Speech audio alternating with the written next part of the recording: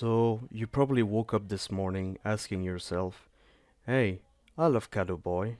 I'd love to make a mod based on it, but I can't do that anymore because Mango Key doesn't endorse modding of his games anymore. And even if I modded them, I'd have to re-upload the entire commercial game online, which is, you know, illegal. So how can I make mods of his game, of his commercial games legally? Well, I got just the answer for you. Just follow these steps and you should be good to go. And this video is endorsed by Mango Key, so this is the proper way to do it. So first thing first, you're gonna get the Undertale mod tool, which some of you are already familiar with. You're gonna click on the GitHub link, the first one. You gotta head over to releases.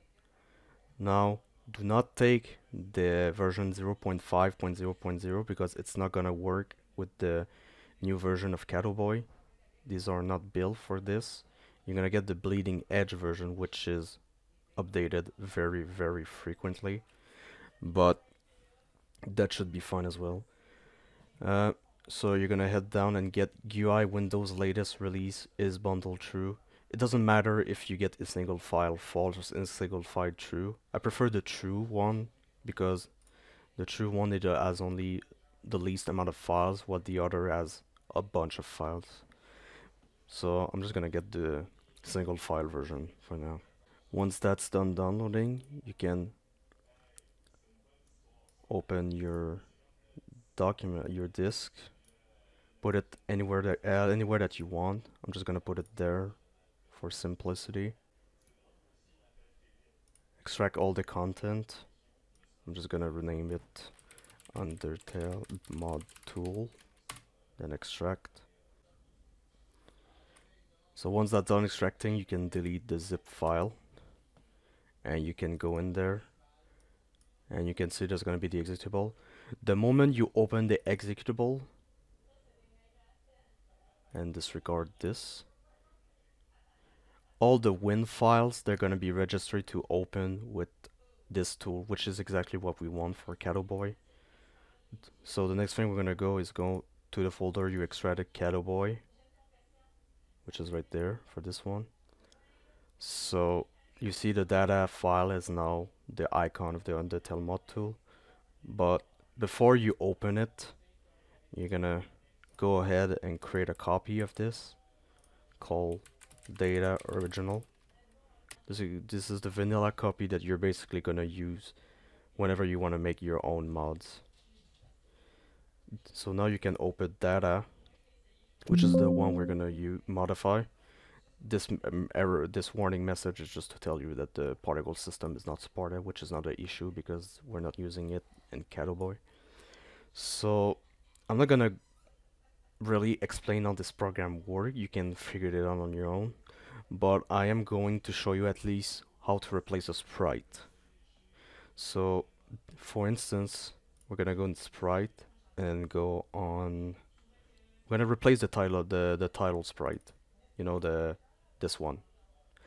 So we're gonna replace it with this lovely image that I made.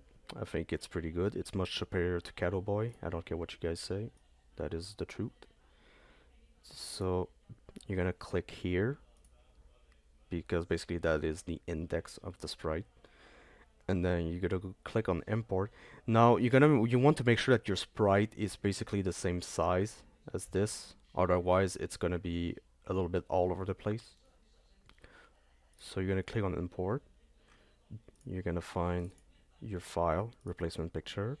You click on open, and there you go. It has been replaced. So now if I go back to Catto title, it is now this. So now we're gonna save that. File, save. Go on your Catto Boi folder. Replace this. Do you want to replace it? Yes. So now it's gonna save over it, and now we can do a little test by just running the game,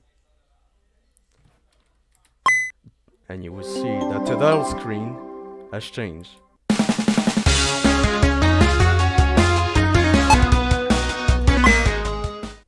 And that is how you make the mod. But now that's not the end of it, because obviously to upload your mod that would mean im importing the entire thing, which is not what you want.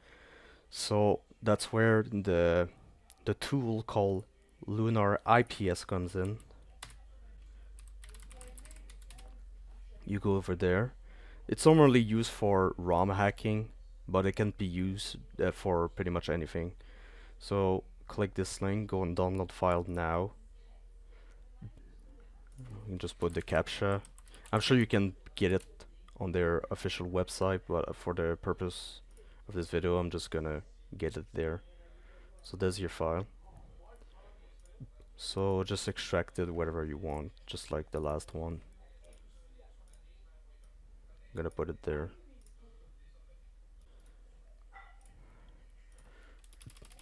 Lunar IPS. Put it there. Close this. Over there. I'm gonna get the 64-bit version, but I'm sure you can work with the 32-bit version as well. Run anyway. Now we're gonna create an IPS patch. Create IPS patch. I'm gonna select all file, not most common file, just all files. I'm gonna go in C. I'm gonna go in game, well, the place you extract your Catto Boi game. Now you see at the top it says select original unmodified file to use, which is why we created data original.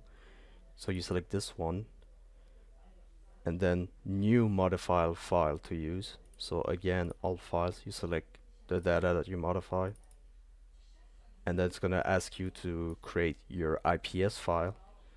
So that's where you want to give the name you want. Let's call it content aware title screen test.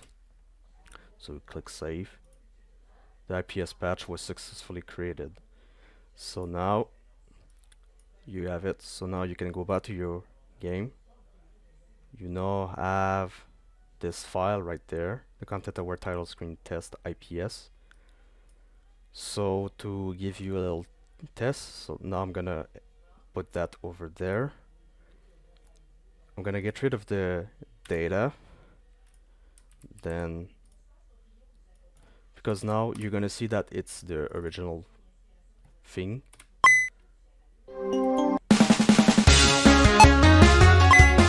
So as you saw, the title screen was what it was, but with this file you're gonna go back to your Lunar IPS. You open it, you press apply IPS patch, you go and select the IPS patch you have, this one right there. It's gonna have a heart symbol, so that way when you'll create or apply, you'll create your first patch, you'll be able to just click on it and it's gonna ask you which file you want to apply this on. So we're gonna take this one. Now it's gonna tell the file to patch, but we're just gonna go on all files again. So now we're gonna go back to C, games, the image of Catto Boi, the place you extract the game. I'm gonna override the data right there. The file was successfully patched. So now your data file has been patched. So if you go back, you'll see that the size has increased. So now if you rerun the game, you'll see that title screen has changed. And there you go. That is how you make a legally modded version of Catto Boi, and basically the mod that you'll upload will be just this file right there, and all the user will have to do is just patch their data.win file. I also forgot to mention that the patch will only work with the version of the game that you created the patch with. So if you created with, let's say, the version 2.0.0.1 of Catto Boi, it's not going to work with the version 2.00.2, for instance. And yeah, that's pretty much it. If you guys need some question on how to do it and other stuff, feel free to ask me in the comments, or if you're in the Discord server, just send me a message, DM me at Mr. Catalyzer. I'll put it somewhere on the screen so you guys can just look it up. And yep, that's about it. Thank you for watching.